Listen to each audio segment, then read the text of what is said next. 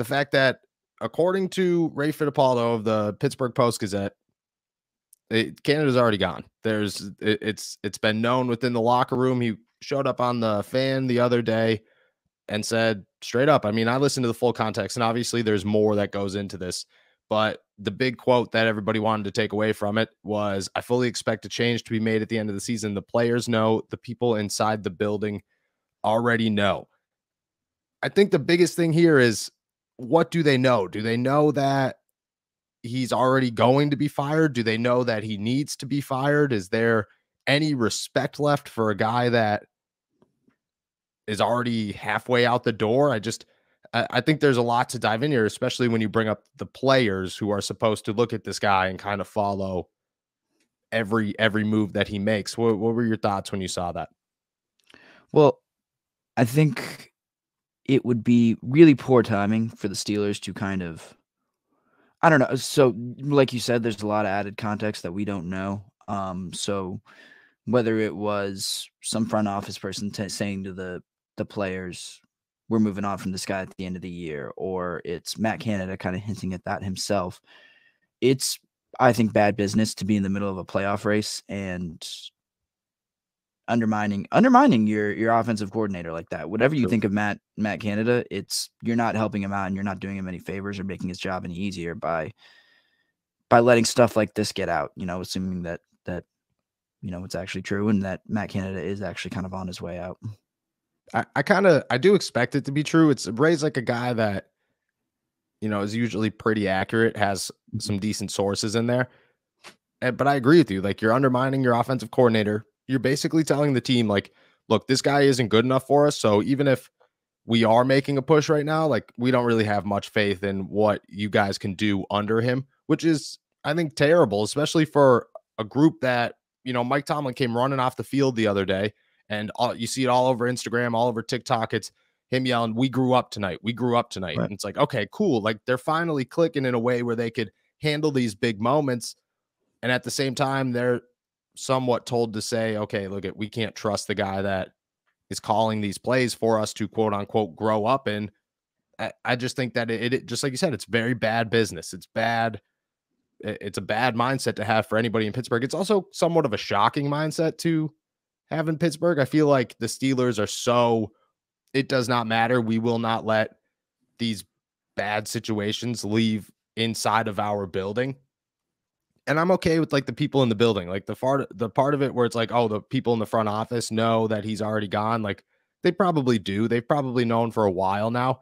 But the players, like, I'm a little lost on if that means, like, somebody told Najee Harris, hey, Matt Canada's getting fired at the end of the year, or if they just, like, are assuming, like, everybody in there knows, yeah, he stinks and he should be fired. I don't know what way to go with that one. Yeah. Yeah. And I mean, it's like, again, the timing is really weird. Like, during the second half of the season where you've made a nice push and where you found some stuff that works, and it seems like the offense has found a bit of a rhythm. This is the time where you're going to start, like, letting this stuff get out and letting rumors that your offensive coordinator is on the way out. I don't know, that's weird. That's just weird kind of communication strategy to me too. Like, I don't know. And you can speak a little bit better to this, but since you have been on the beat for longer, but it sort of seems like Matt Canada was a little bit dead on arrival. Like, it seemed like there was little faith in him when he arrived, and that faith has only gotten more, like, the faith has only deteriorated as time has gone on. I don't know if he was dead on arrival, but he died relatively quickly. Like, there wasn't a lot of faith after, like, 6 weeks, because when he got here, he was replacing Randy Fichtner, who people, like, if you think that, I don't know, it'd be a close one. It'd be very close to tell you who people despised more in Randy Fichtner or Matt Canada, because both of them were just absolutely hated by the fan base, because it was the same thing. It was a very slow, boring offense. And then Canada got here, and at the beginning, it was, okay, this guy's going to bring a new revived offense to the Steelers. He's going to bring somewhat of a college level, a little bit more diversity, something unique. And then it started off as pretty much the same offense that the Steelers ran the season before. And everybody at the beginning was saying, oh, this has got to be Ben Roethlisberger. It's Ben Roethlisberger's fault. It's Ben Roethlisberger's fault. It's Ben Roethlisberger's fault. He's got to retire. Then people started to realize, like, okay, well, when Ben calls the plays, because he made that very known, I'm drawing plays in the dirt. That's how we're winning games. Then people were like, oh, okay, this is Matt Canada's fault. He's the problem. And since then, it's only gotten worse. So I don't know about dead on arrival, but it was quick. He did not have a very good shelf life once he showed up in Pittsburgh. But I think that that's gotten like dramatically worse this season. I think that the fact that I think people are just so tired of it, of a very slow, mediocre, not really getting anything going offense in the day of football where Andy Reid and Sean McVay and Kyle Shanahan are making everybody and anybody work. If Baker Mayfield could show up in LA and have great games 3 weeks in a row, maybe that's not because of Baker Mayfield. Maybe that's because of Sean McVay. If Kyle Shanahan could make Mr. Irrelevant look really good, maybe that's Kyle Shanahan. Maybe that's not Brock Purdy, and I think everybody wants to see that and is kind of getting tired of not seeing that. And Canada just kind of happened to be here when that all that kind of went down. Did you have any sense in the last couple of weeks that maybe he was somewhat saving his job with how good the team was playing? Yeah, I did. I mean, I don't know. Like I didn't don't know. I didn't know how much his job needed saving. I thought it was pretty likely that they would stick with him, like at least through the end of the, of course through the end of the year. But yeah, I feel like he was kind of doing himself a lot of favors and giving himself another shot at this thing, because we talked about this on our last episode, but they finally found out how to run the ball, and that unlocked so much for them. You alluded to the Tomlin thing about growing up. Like, this team is growing up. They're really young. Like, not all of this was on Matt Canada, and they've kind of been able to put together the beginnings of something. There's something to grab onto and carry into next year now, and that just kind of that was the most striking thing about when I saw that report from Ray, is just that, man, some stuff was finally working, and now we're coming out and we're undermining him like this. It was weird. It was definitely weird, but at the same time, like, I think what did it, I think what pushed everybody over the edge was the fact that the Steelers won. Like, they won 13-10 against the Raiders. It was awesome. People got to celebrate. It doesn't matter how you win as long as you're winning. That's what we keep saying. But it definitely felt like a game where the Steelers could have scored 25 points and won that game relatively easily. And I think that they see that there's that potential there. I think that they see that Kenny Pickett is a good quarterback, that George Pickens is an absolute monster. Deontay Johnson is not as bad as people want him to be. Najee Harris is good. The offensive line is clicking. I think that there's so much, Pat Freiermuth, obviously. I think there's so much going on in Pittsburgh's offense right now that even if they're young and just starting to grow, you score 13 points in a game, that's not enough. You score 20 points in a game. I think they've only done it 5 times this year. That's not enough. That's at that point, you're just looking at it going, no, we can't deal with this any longer. I don't think that they wanted it to hit the public as early as they did, but I also think that at this point, like, who wasn't expecting that?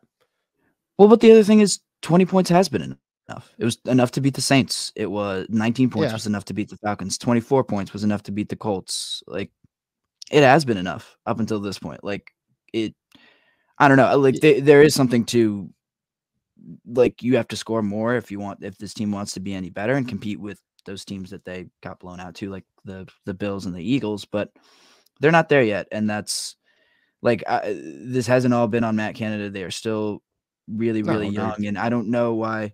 I think Matt Canada can be allowed to grow with his offense. I don't think that's, God, I'm defending Matt Canada, but I know.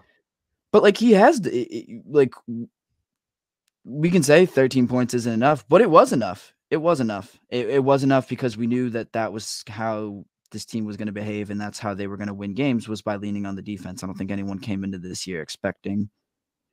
No, I don't think so either. But I think that at this point in the season, the offense should be able to help the defense more than they are. I think that right now, like you could remove the Baltimore game. I'm not going to count that one. And you could remove the Jets game. Not going to count that one either. But besides that, like, I don't know. There's a lot of losses out there that you just think like you couldn't score 20 points against the Patriots. Like you couldn't do that. You know, you couldn't score 20 points or 17 points against the Dolphins. You know, you barely you scored 30 points against the Bengals, but like barely. You know, you shouldn't have done that one.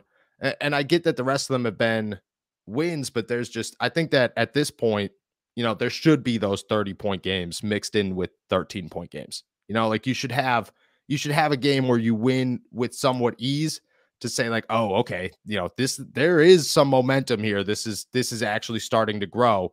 And then you have those games where you rely on the defense. And I think the defense should outweigh the offense, but it just doesn't feel like at any point the offense could go win a game if the defense like sucked. Like if it was a shootout, there are no shootouts in Pittsburgh. You can't have a shootout in Pittsburgh this season because if a team scores 25 points, you've lost. And I think that they kind of see that. And I think they wanted to see that progress, and it hasn't. Why don't they get credit for scoring 30 points against the Bengals? Like why? Because I think that was a garbage time touchdown. That was a garbage time touchdown. Okay, it was about as garbage time as it was. About as garbage time. It's a one possession game. Like that's not garbage time. Two possessions. No, but it was a one possession game because they scored with like 15 seconds left or something. Yeah, that's still competitive. That's like the game is still alive. That's not garbage time. Garbage time is when you're up 20 or 30 and the game is completely unreachable. That game was not unreachable. It didn't. I would agree with that one. I agree with that one. It wasn't unreachable, but it felt like it was unreachable. Like it felt like I don't think George. Who cares about how it felt? Like that was. But I think that's how the players felt. I think that George Pickens doesn't get kicked out of a game if he still feels like there's an opportunity to win. You know, he gets kicked out of a game because and then he said it. He was like, it didn't matter because the game was already over. Well, so the players felt like it was over. Well, I think George Pickens is wrong. It doesn't really matter how he feels because it was still a one possession game with 15 seconds with time on the clock. But that's how the team felt. Like that's what I'm saying is like the team felt like that game was over. Even if it wasn't, the team already felt like it was over. And at that point, like, that's a concern. Their feelings don't make garbage time. Like the actual score and the time left creates garbage time. That's nobody's feelings create.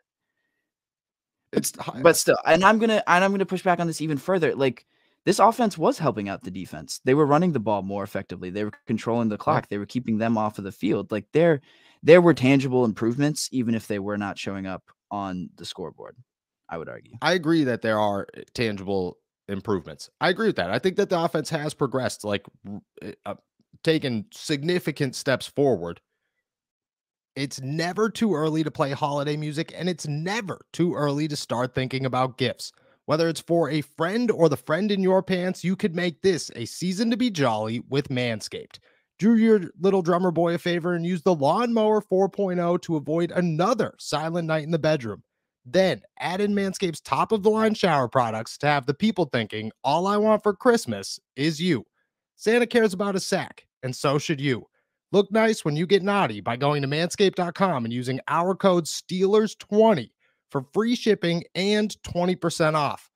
The Manscaped Platinum Package 4.0 is the one-stop shop for the man who deserves it all.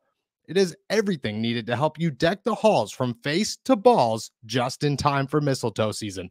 The Platinum Package has each of the products from the best-selling Performance Package, plus Ultra Premium Body Wash, Ultra Premium 2-in-1 Shampoo and Conditioner, and Ultra Premium Deodorant. It's the best way to smell fresh from your Santa hat to your candy cane. The Lawnmower 4.0 Body Trimmer and the Weed Whacker Nose and Ear Hair Trimmer feature proprietary advanced skin-safe technology to protect your delicate presence. Plus, both are waterproof, so there's no issue clearing the snow out of your driveway. There's also a 4000K LED light on it, so you can light the way just like Rudolph. Now that you've groomed your candy cane, it's time to make sure you don't smell like a reindeer with the Platinum Package shower products. All of Manscaped shower gear is sulfate-free, vegan, and made to have your skin feeling hydrated and smelling fresh. But smelling fresh doesn't stop in the shower. The Crop Preserver Ball Deodorant and Crop Reviver Ball Toner can solve stank problems all day long. Once they touch your sack, you'll never go back.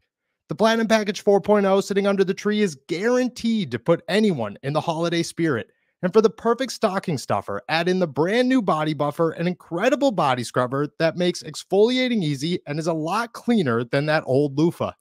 Get 20% off and free shipping with our code Steelers20 at manscaped.com. That's 20% off with free shipping at manscaped.com. All you have to do is use our code Steelers20. Manscaped, get your jingle balls ready for the holidays. Has it been enough? Is it enough? Okay, so let me ask this. If you're Omar Khan and you're heading into this offseason, you're telling me that you're bringing Matt Canada back for another season. I never said that. It depends on who else is, like, if Cliff Kingsbury gets fired, maybe not. Like, you have to look at your other options. But I don't know. We don't have to pretend like there's been no improvement. And I don't know. I don't want to defend Matt Canada, but I don't want to pretend like he's been terrible all season long. And like, I don't know, to this point about it being enough, they've won their 5-2 after the bye. I don't know. Mm-hmm. That is enough for how this, it clearly has been enough for how this team was built and who they played, scoring however many points. I can't do the math off the top of my head, but scoring however many points they have over this second half of the season has been enough to help them turn things around and get back in the playoff hunt. It has. I agree with that. I can't disagree with that. I do agree with that. Now, am I still bringing Matt Canada back? No, not a chance. But I don't know. Like I agree. Like I can't disagree that there hasn't been growth because you've seen the growth. I just think that it also at the same time makes sense if they're already thinking they have to move on from Matt Canada. Do I think they should have let that out? No, not a chance. But it doesn't. It at this point, and we're going to dive into this next. Like, there's already names on the market that I've talked about and will talk about that I would hire over Matt Canada. I'd hire, I'd go take a shot on somebody before I brought back Matt Canada, just because. I just think that in the NFL nowadays, you see significant changes like almost immediately with like really good offensive team. Oh yeah. Like, look at Sean McVay showed up in LA and they immediately became good. Even with Jared Goff, they immediately became good. Arizona shows up, or Cliff Kingsbury shows up, and before Kyler Murray ruined that team, they were good. Like they weren't great, but they had a good offense. They had a good offensive system. Kyle Shanahan shows up in San Francisco, takes them to the Super Bowl in year 1, and before that, he took Atlanta to the Super Bowl, didn't win it, but they still scored 28 points and a half. That's pretty impressive for an offense. Like these were all teams that were much more talented than the Steelers are, talented and experienced than the Steelers are on offense right now. Yes and no. I don't think that LA was. I'm not going to say Cup LA was. Who else was on that Rams team that went to that Super Bowl? Nobody. Cooper Kupp and Todd Gurley won like MVP, not MVP, but didn't he win? Todd Gurley was on that team. Todd Gurley was. When before his arthritis or whatever. These were. I don't know. You can like, I don't want to take anything away from Kyle Shanahan and Sean McVay and all those guys, but they had a lot more to work with, and they weren't working with guys who were, the vast majority of them, rookies or second or third year guys as their primary playmakers. Okay, so if you brought back Matt Canada next season, would your expectations be that this offense takes like a significant jump forward? Yeah, of course. Like, yeah, everyone's getting a year older. He's got one more year of experience underneath him. Yeah, like, no, that's absolutely a reasonable expectation. I don't want to like, I don't want anyone to misconstrue this and like think I'm saying Matt Canada is perfect, but he's not. No. He's not as at fault for everything that is wrong with this team as I think we sometimes And I've been guilty of like treating him this way too, but like he's not as guilty for all the faults in this team as we've maybe treated him like he was. I agree. I'm not trying to say that Matt Canada is the worst offensive coordinator in football. I don't know. Like, I think Kenny's playing good enough, and I think this offense is playing good enough where, yeah, they might be very young, but I think that they should just show flashes of being dangerous, and they don't show any flashes of being dangerous, and that's what concerns me is the lack of splash anywhere at all. But I agree. Like, I can't disagree with you on the fact that Matt Canada might actually be improving and maybe worth another shot. If I was to make the decision, I would fire him. That being said, if you were in the position and you didn't fire him, I would understand your argument not to, and I'd agree with it.